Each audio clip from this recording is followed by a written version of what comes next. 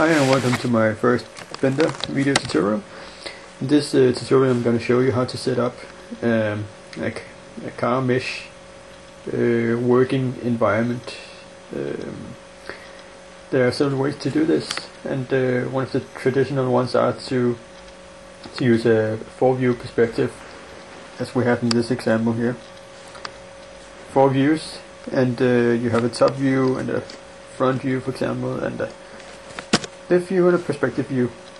This setup is set up by background images, but there are some good and bad things about that. I'm gonna show you another way of doing this setup, so you have everything in one window instead of having these 4.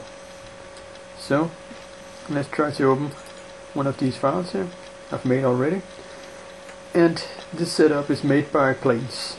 If we go into shaded mode, you can see the planes better. You can also choose them to see the highlights. So actually they are just 1, 2, 3, 4 planes, all with images on, and the images you can see if you go to textured mode. The setup of these blueprints, I'm not going to talk about this in this tutorial, but I'm going to talk about it in the next one. The problem we have when using this technique is that when you want to start building the car, there are going to be difficulties seeing through the object, and let me demonstrate this. So if we try to add a plane, and let's move the plane a bit this way and a bit up so we can see it, and maybe also scale it like this. Okay, let's move it a bit more like this. As you can see, we cannot see through the plane, which means that if we go to top view, for example, you can see what's going on the blueprint. Side view is okay, but if you start to look in perspective view, then it's going to be hard to. So how do we avoid this? Well, we do it by UV unwrapping our mesh that we're working with. And this is actually pretty fast and pretty simple. So what we do, the first thing is we make sure that we have only the plane selected. We can see this by going to shaded mode, for example, and we can see this is the only one which is selected. Also, you can click the A key, which deselects everything, and then you can right click on the plane to select it. Then you go to your to your shading tab and your material tab, and you add a new material. Let's move this up a bit like this. Let's make these a bit bigger.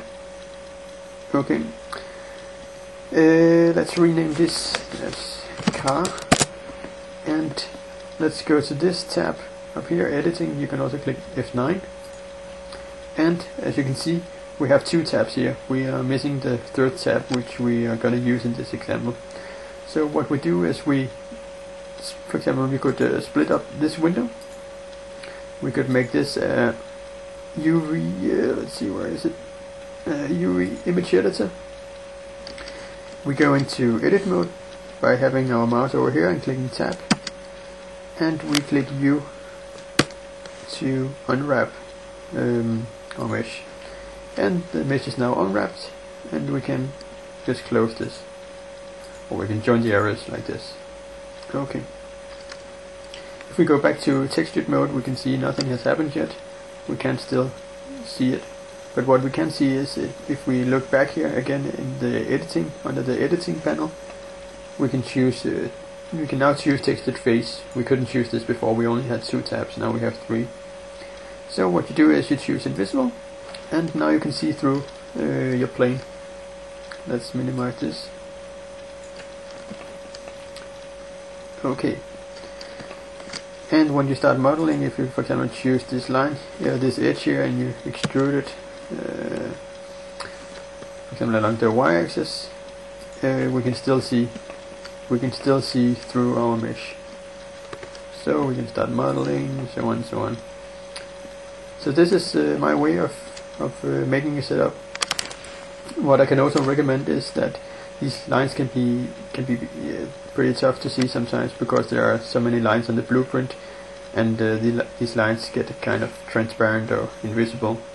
together with all the other lines. So what you could do is you could go up here, make sure your mouse cursor changes to this, and drag it.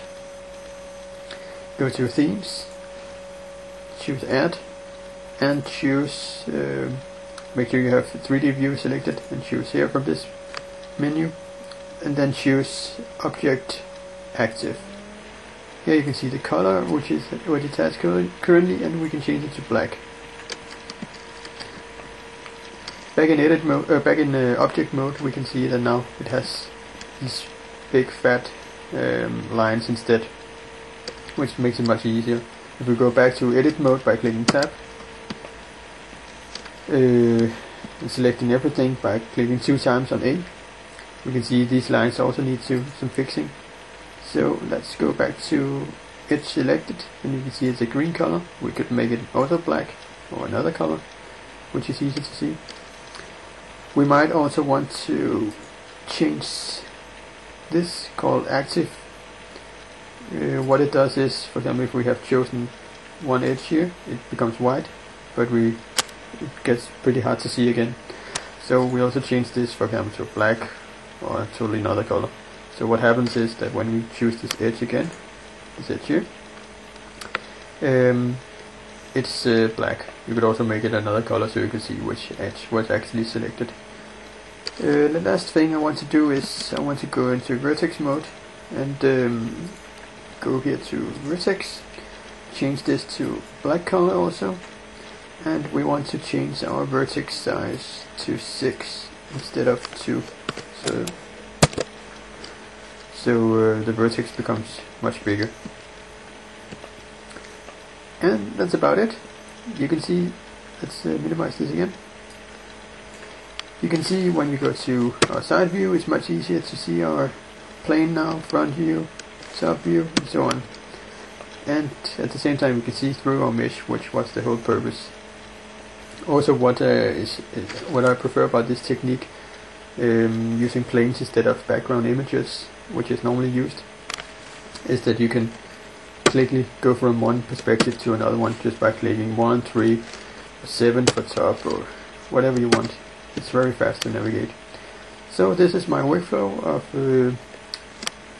building, for example, a car after blueprints in Blender 248.